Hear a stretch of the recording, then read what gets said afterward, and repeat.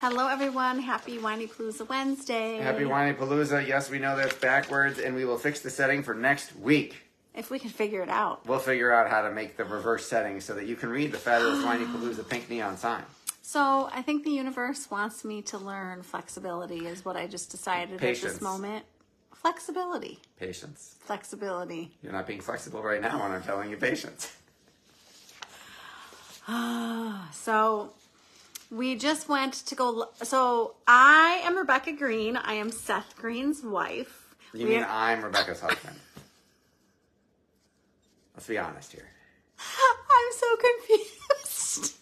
Okay, so my Facebook page was hacked and disabled. However, I'm going to tell you a couple things about that. Number one, Facebook is working on it. I have a feeling it's coming back soon. That's number one. We have made progress. They sent us a link to log in to the account and fix it, and the link didn't work, so at least... the link was through a different account, so you couldn't do it. It was through... Okay, the point is, we know they're working on it. Yes, and we got refunded the money that the person who hacked her account spent. Yes, so the hacker spent our money. Seth got the money back today. So we know that progress is being made. Yes. I did make a new Facebook page. If you got a request from me, it's legit. However, profile. I have a new personal Facebook page. No, you don't. It's a profile. It's Oh not a page. my God, he's so word happy. Okay. You're going to mess people up if you tell them the wrong thing. I have a Rebecca Green personal page. Profile. Oh my God, woman. It's a profile. There is no personal page. It's a personal profile. They're going to go look for your page and go, why isn't it there? Okay, Rebecca Green, personal profile. There you go. You did it. And I am not allowed. We went to just go live on my new personal profile. Yes. And hi, Corey. Facebook has me all jazzed up, as you can see.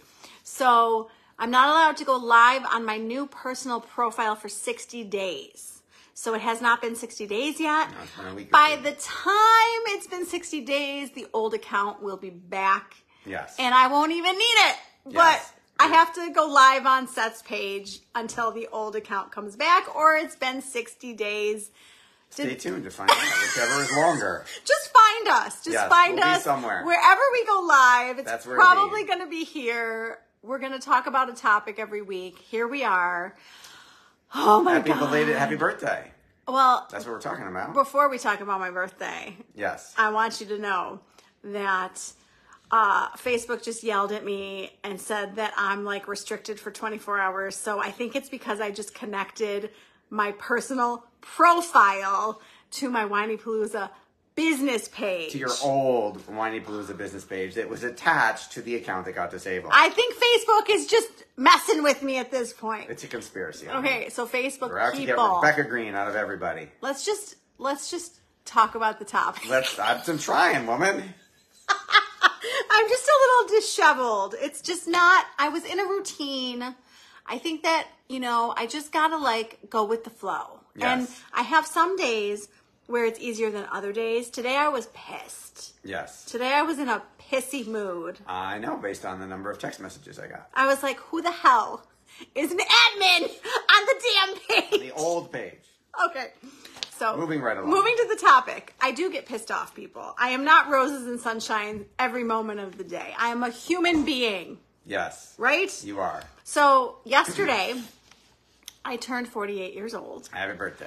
And I am honored to have the ability to turn 48 years old and to have had another year of, I think, growing wiser. Don't you think? You grow wiser every year. I think every year we learn a lot and we grow a lot. And I think that for me personally, when my birthday rolls around, I get all introspective. Yes, it's you just, do. I like to think about the past year. I like to think about what was involved in the past year. What did I learn? How did I grow? And I would love to hear if anything resonates with you. And I would love to hear what you learned this year. So share with us. I love hearing from people. Yes. And, I decided that when I knew 48 was coming. It was a surprise. No, when I knew that it was coming, it was. Doesn't it occur on the same day every year? Well, June comes faster some years than versus other years. This year it was much faster. Okay. I think that this was a really fast year, personally. Okay.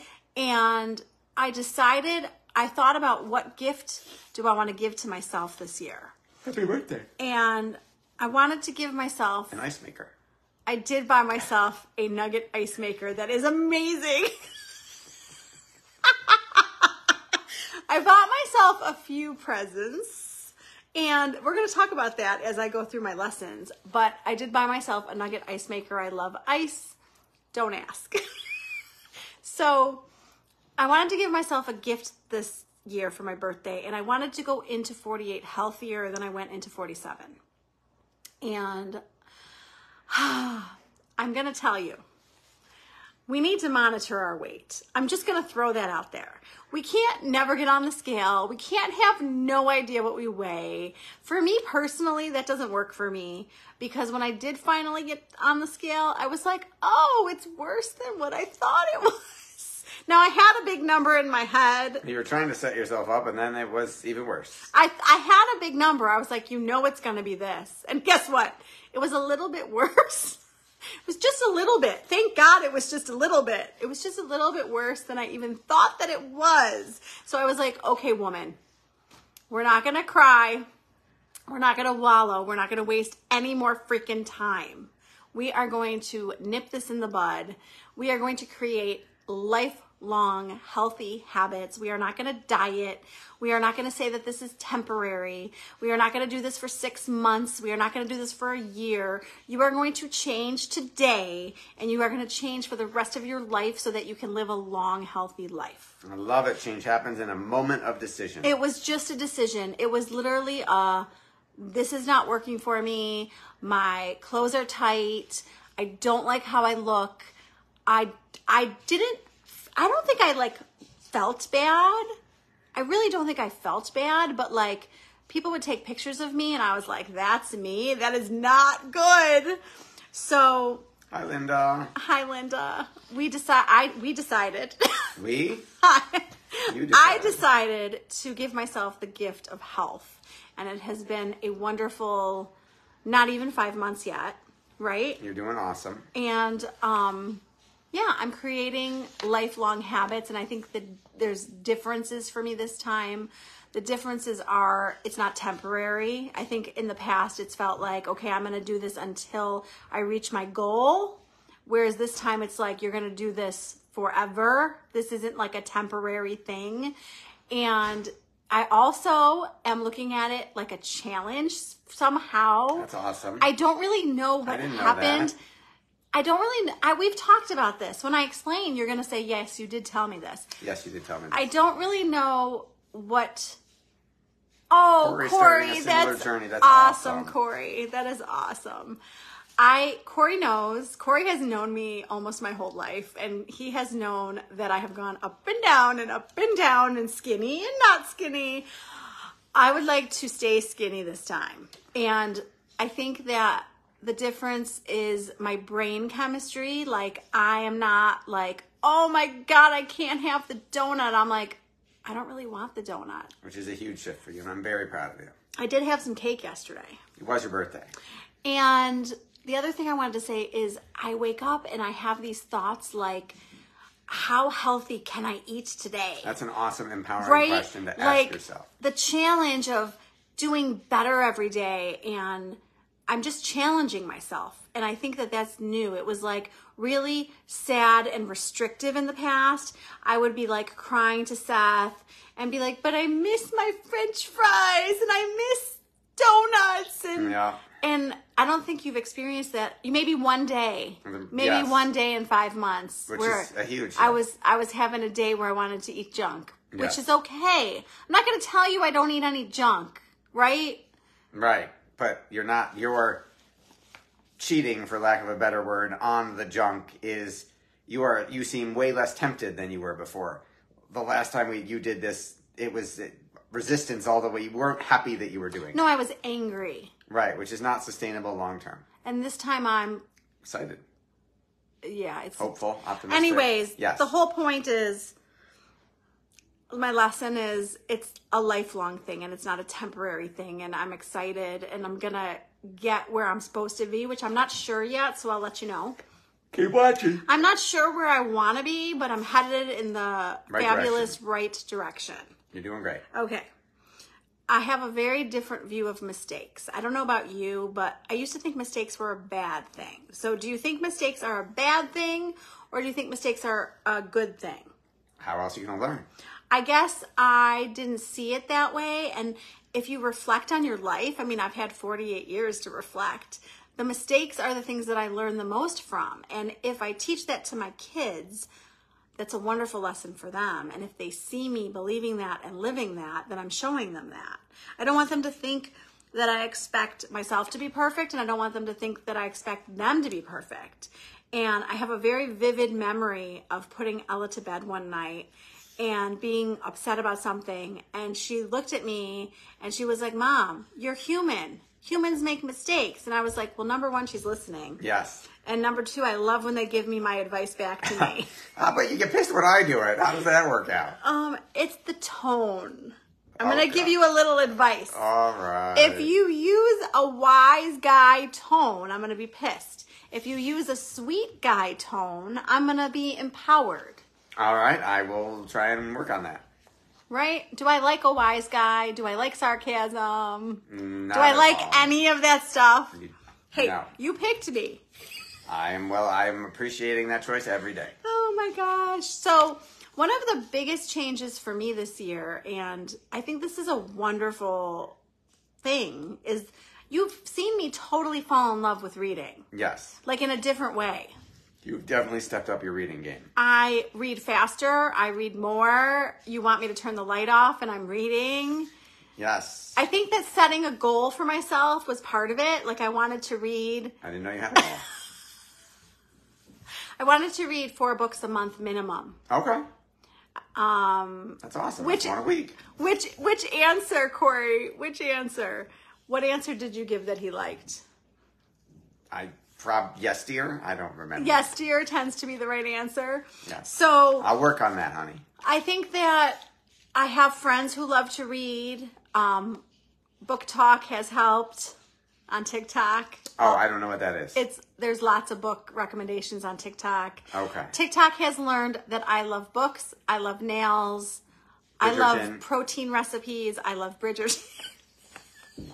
The smartest algorithm on the social media I am platforms. really impressed with TikTok, but I love to read. So if you love to read, he appreciates his choice. Oh, my choice to be married to you every day. I do very much. I hope he picks that every day. Yes. Right? That is what I will do. So it is part of my nightly routine. I can't go to bed without reading. And yeah, I want to read a minimum of 4 books a month. That's a minimum. People are reading 4 books a week. I don't have time for that. Yes, I got to go to work. Oh, well, they're making money off of it because they're reviewing books. Right. I'm not a professional book reviewer. But you read, how many books do you think you read a month? I probably read 2 a week. Not 4, but probably 2. And how many of those are business and how many of those are fun? 80% business, 20% fun. I definitely have it flipped. You think it's 80% fun? No, for me. For you, yes. I was like, pay attention to my bookshelf. I'm not reading Yes. a lot of inspirational stuff right now. I'm reading you're going through every Colleen Hoover novel. And I did that already. You did that. Whoever the next lady is. I did like Abby Jimenez books. Anyways. Yes. Okay, so reading. Love to read. New lesson for me. It's been new this year. I've always loved to read, but I've stepped up my game. Okay. Buying myself stuff. I'm not going to go crazy. Don't worry. That's good. I see the look on your face. Is that I have to sneeze or is that a don't? Yeah, that wasn't about you. Okay. I'll try not to sneeze. You can sneeze, just not all over me. I was going to go that way, honey. So I used to only buy stuff for the kids. If you know me, you know that I love to buy stuff for my kids. So presents for my kids, clothes for my kids. It was all for my kids. And I think I would feel guilty buying myself stuff. You did previously. How did you shift? A new respect for myself. I wonder if that ties into your moving very positively towards your health journey. I mean, I'm not buying myself clothes. Well, that's so 'cause that's you're not on the way. You interesting. Does it have to do with that? I think that I have learned to value and respect myself more. How did that happen? Maybe it's tied.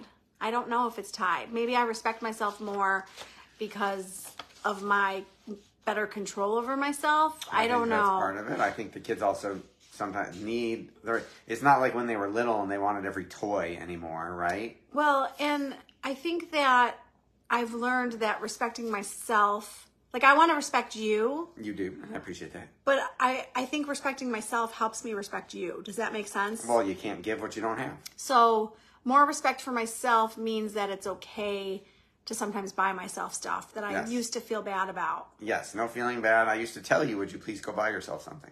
Right, but you want me I to would buy... give you cash and go, you're not allowed to spend this on the kids. You did used to do that. And I think that I still have to work on the clothes piece of it. Right. Right? But, I did buy myself a few things. And You did? I'm not proud of you. I'm not upset about that. Why, you shouldn't be. So that's new. So buy yourself presents. And I love that my friend is like, oh, I love surprises. Don't get me wrong. Like, I totally want to see what Seth bought me. Something is coming in the mail. Yes, your belated At birthday some present point, because Amazon delayed. Yes. Amazon has not been very good at getting stuff on time. Their original predictions. My father's Father's Day presents that were supposed to be here before Father's Day were also delayed. So you're not alone. Thanks, I appreciate that. I thought it was a conspiracy against No, me. and I love surprises, but I love that my friend is like, oh, I just tell my husband, like, this is what I bought myself for my birthday. Like, I'm not upset about that. I think we know And you did buy yourself some things that you picked Well, out. Seth was like, well, I thought that was your present. And I was like, yeah, but I want some sort of surprise. Yes, and it will be here soon. Someday. Someday it'll show up. So I think I've become more assertive this year. And I want your opinion. I want to see if you agree with me. But I find that that's one of the things that I work on most with women in general is that I want them to speak up for themselves and I want them to speak up for their children. So I think that, when I was working all day as a therapist, I was helping moms find their voice with schools and probation officers and their ex-husbands and whatever we would be working on. And I still see the same stuff happening with the women that I talk to is, they'll be frustrated with something at school. And I was like, well, ask for a school meeting.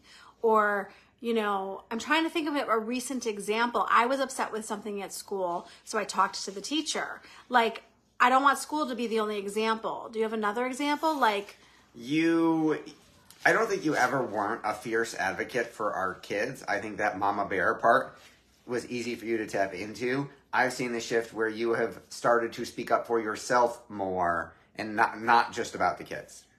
So I will give you that. And maybe that goes in hand with valuing myself more. It seems to all be meshing together, honey. I just feel like if you're not going to advocate for yourself, who's going to? And if you're not going to advocate for your kids, who's going to? Yes, if I'm not for myself, who will be for me? You're your own best advocate. So if you don't speak up for yourself, who's going to do it? I have a friend who comes to mind who would do it for me. Oh, I was going to say, a professional advocate? I know you would do it. Yes, I would. I don't really want to ask my husband to speak for me. I've had my friends say, do I need to call this person? Yell at them. Back in the day, yes, when I was too passive, she would say, I'm going to pick up the phone and do it for you if you don't do it. So thank you, friend. I will text you and thank you after this so that you know who you are. But I've learned to value people more, and I've realized that my life, like if we think about what is most important to us, and I've had so many therapists on my podcast to talk to, and they always talk about that if our days align with our values, then we are a happy person. And I told Seth I'm all about connection. I just value people, and people over anything else. Like I want to connect with my husband and my kids and my parents and my friends. And I love connecting with the teachers at school. I talk to them all the time, only because of my PTA involvement. I'm not calling and complaining about my kids or anything. Just, part of what I love about being involved in the PTA is the connections. Yes. And I've met so many women and so many teachers and so many administrators. And I love that piece of it. So maybe you understand it a little more now. I do. When we have had this conversation before, and I do remember it. And that was, I think within the last month, that was learning for me that PTA met a big need for you for connection, which I did not realize. Mm-hmm. Well, if somebody is doing something over and over again, they're getting something out of it. Yes, I just I hadn't thought about it in all honesty. And if I had, I wouldn't have put connection at the top of the list, but knowing you, I should have. And I'm going to tell you what I've told them before live on this, is that when I went to that PTA event and was surrounded by women like me, I knew why I was involved in the PTA. I mean, we're all similar. We all have similar values. Like, it was spelled out for me. That's awesome. So I've learned that little things are not little. That's one of my biggest lessons this year. And Seth was like, oh God, what grandiose birthday plan is she going to have this year? And I was like, I'm not grandiose anymore. I mean, I don't know if you disagree, but I think little things are important. Getting coffee with the girls, going swimming. I mean, I wasn't looking for some big adventure. Well, the weather also did not cooperate. The weather was actually perfect for my adventure ideas, if I'm honest with you, but you were not up for it. I was not. Which is okay. My fault, and I owe you another birthday. No, I was not upset. I did not really want to go anywhere except dinner. I did want to go out for dinner and have lobster, which we did. Little things are really the big things, yes, which Linda. Is the lesson. That is the lesson. The time running errands today with my girls, it's like bonding time. I treasure it in such a different way. I used to think it was a chore. I used to think different about the little things that are like making these precious memories for me. And I just value little things more. And I realized, like Linda said, that they're the big things. Amen. Yes. So we're going to talk about the next one. I've fallen in love with travel, which is not a good thing for my husband's and my checkbook. So Max is looking at colleges. We're looking at colleges with him. And I had no idea. I didn't really do this as a kid. We went to a few colleges, but not like Seth and I are doing with Max. And we've gone to Boston. We took him to New York City. We went to Ithaca, which isn't too far, but was still very cool. And as we have gone to these cities with him, I was like sad to leave Boston. Like there was so much more I wanted to do there. New York City, I didn't do half of what I wanted to do there. And I just love exploring new places. Not that I haven't been to New York City before, but it had been a while. And there's like a huge list that I want to do there. And Boston, we didn't even scratch the surface of Boston. Right. And I had never been to Boston. You had. Yes. You had. But I had never been. And our kids had never been. So I'm having so much fun that I want more. Okay. And so I said to Max, we're going to Pittsburgh next. And he's like, Mom, I'm good. Like, he just wants to apply to all these colleges. And he still doesn't understand that he has to go see the schools. He gets that you believe that. I do believe that. Oh my gosh, 100%. He has changed his opinion based on visiting schools. Oh. I'm not saying he didn't. I'm just saying that originally was his thought. Where did we go after Boston? Yale. Connecticut. Yes. Connecticut. That's what I'm missing. He was not impressed. I thought that campus was beautiful. You did. Feels like going to Hogwarts. See, Corey, I agree. Corey says visits make a big difference. So I have not gotten through to my son. I need to remind him of Yale because I don't think he really liked it. And I think that the difference, Seth, is that we went to Boston and then we went to Connecticut. So you've got this bustling place that is just... Right, we went... The schools in Boston are in a city. I mean, he just loved it. And then you go to Yale and it just felt I don't know. Yes. Not as impressive. Okay, I'm going to disagree with that. It's a different environment. So the Boston schools are city urban schools. Yale is more rural / suburban, just like Cornell is rural / suburban. So it's a totally different environment and a different feel. It's not that Yale isn't impressive. It just sounds like he wants to be in a city. No. So we talked, our recent conversation, to keep you up to speed. Oh, okay. If you don't remember this, I swear you were sitting at the table. He said that he actually liked Cornell's atmosphere the best. Okay, well, I knew this, but okay.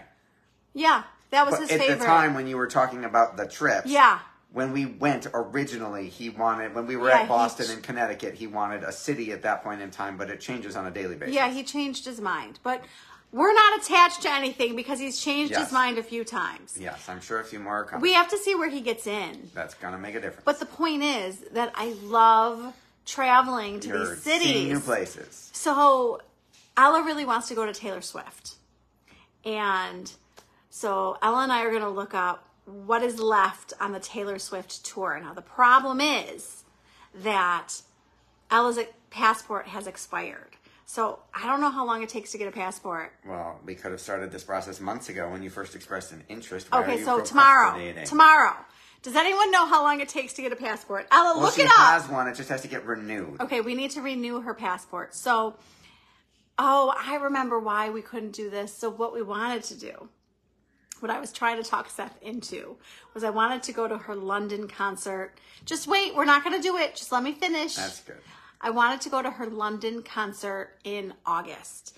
And I wanted to make a trip of it because I'm dying to go there. And I was like, Paris isn't too far. And I'm dying to see the Eiffel Tower. And Lily is dying to see the Eiffel Tower. Carol says, sounds like my husband and I talking. Thank you, Carol. So I need to see where is left on the Taylor Swift tour. And I would like Ella and I to go to a cool city and explore a new city and see Taylor Swift. We shall see what happens. I will say... keep going up. You would have been better booking this a couple months ago. So I want to tell you, when I went to book this a couple months ago... I said yes back then, and they were too expensive then. He said, just do it. And I'm kicking myself that I had tickets in my cart, and I couldn't get myself to pull the trigger. And now we're 2 months later, and the prices have gone up. So I don't even know how this is going to go, but... I wonder if people scalp tickets to Taylor. I wonder if you could literally just go outside the stadium and buy tickets cheap. They might be nosebleed seats, but buy tickets for a couple $100 a pop because they're scalping at the last minute. I don't know. Does anybody know? Do they? I know you can buy scalp bill seats. Can you buy scalped Taylor tickets? I mean... Is that legit? Can you get in? I will ask my friend Krista because she flew somewhere and got tickets that day in the town. I swear she did. Well, if you can get them for significantly cheaper than these StubHub prices, we can talk about it. Anyways, I would like to keep exploring new cities. Yes. I would like to keep traveling. I would like to get to Europe. I have a new appreciation for travel this year, and I want to thank my son for that. Because I had no idea. I had no idea. Okay, when Max is a bazillionaire, he can send me on trips for my presents. That's all I can say. He can pay me back for all the tons of money we've spent on him. Good luck with that. I'm totally kidding. Yep. You know I'm kidding. And I'm trying to look up who's on the podcast because I did not look. Air date June 28th. Wouldn't that be Friday? Oh, thanks, honey. You're welcome. Title approved. Revitalize Life with Executive Skills with Jenny Kupchak. That was really good. Thanks. You did it right. And I was going to stumble over that. I've interviewed lots of people with interesting consonants and vowels in their names. Okay, so those are my 8 lessons for turning 48. And I had fun thinking about the last year and what I've learned and what I've grown to appreciate. And next year I'll maybe do 9 things for 49. There you go. You think I'm silly, I can tell. I love it. Okay, so this Friday on the podcast is Jenny Kupchak. Thank you. God, you do it better than I do. I don't know about that. And we talked about executive function skills. This is one of the wonderful women that I met at the Beauty Boost event. Oh, cool. Yes, and she's wonderful. And I'm supposed to interview her again So I should do that. You should. I should. And Seth, tell them all the things that you're better at than I am.